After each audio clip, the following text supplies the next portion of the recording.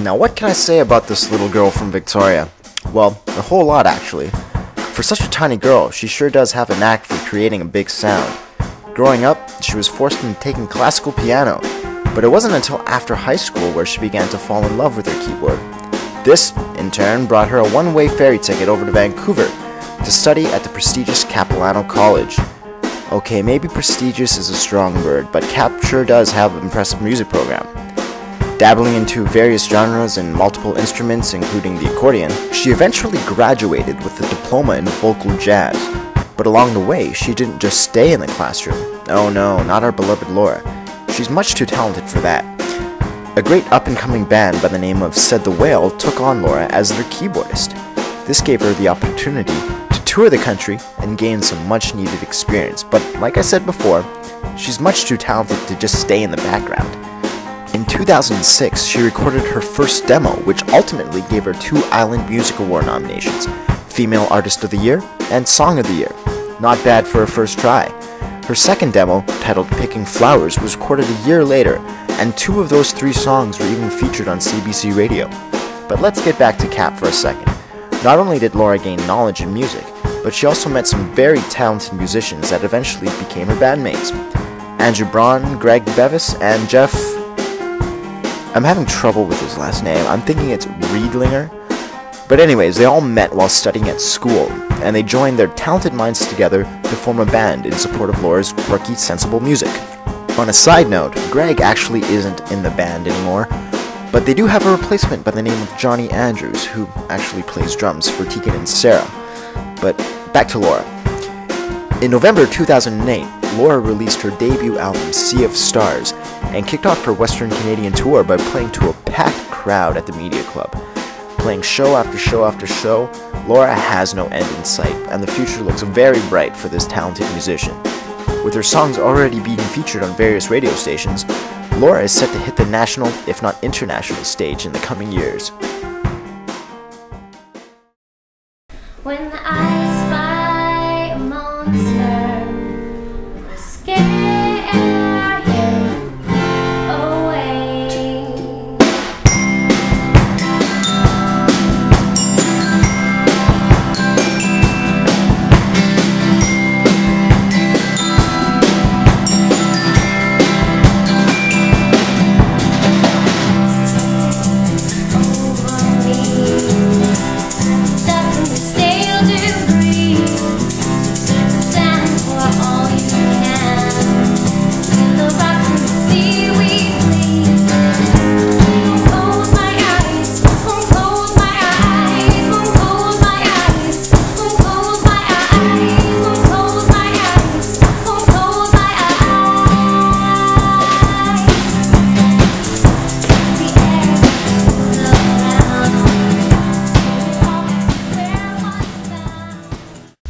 Ladies and gentlemen, the lovely Laura Smith and Andrew Braun. So thank you guys for coming in, actually. I really appreciate it. Well, honestly. Thank you for having us. Yeah, no problem. It must have been a big change for you, Laura, coming from Victoria to Vancouver, even though it is one ferry ride away. How did you guys cope with that? It's a lot bigger and it's a lot busier. I know, I don't know, it was the interview you did with Eric Solomon, and he was saying how Vancouver is such a laid back and chilled out atmosphere, but for me, coming from Victoria, I find it the opposite. I feel there's such a vibe of energy and people just wanting to go all the time. Yeah. But living in North Vancouver, it's a little easier to hide from it, I think. Why Vancouver, Andrew? Because of school? Eventually, no, I just came here because when you grow up in the prairies, either you stay in Winnipeg or you move to Vancouver or to Toronto, really. Personally, I have a really hard time classifying music into certain genres. How do you guys classify your own sound? I usually say indie pop. Indie pop? What does indie pop mean to you guys? Well, I suppose our music spans in a lot of ways, but it's generally pop. And I don't know, we're independent musicians. I was looking on your MySpace, and you classified it as J-pop. What is that? Oh, that was mostly a joke. Okay. It's Japanese pop, actually. Oh, is it really? Yeah. Oh, I had no idea. Well, I guess you could qualify for We Japanese. could be because they like little upbeat kind And of. you've got a happy Yamaha beat. keyboard. Oh yeah. Oh, they're quite Japanese. Very Japanese.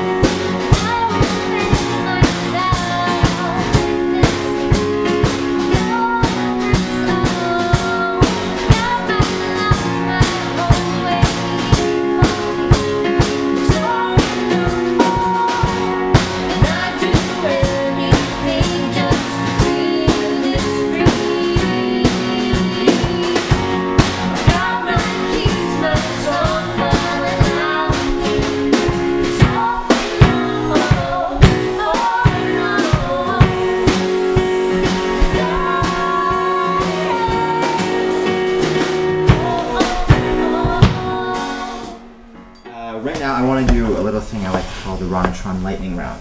Oh no. Bring it. So you guys pretty much just I Do I ask have you to a know question. things You don't for have to this? know things. It's either one or the other or a quick response. Hence lightning round. So Okay. are we battling I mean, you against can- each Is this a other? competition? Because I'll win. There's no points in this, but I can add points. Let's if do you want. points. Okay. What's the one quality you admire from your bandmates? Ooh, Laura's great at taking care of business, getting shit done. okay. I would never do anything. I'd just be writing songs on my piano at home and no one would ever hear them. Andrew's really, really creative, and I'll be writing a song, and I can't, for the life of me, like think of what else needs to happen, and he just does it. What's the one quality that bugs the hell out of you? Just one. Band-wise.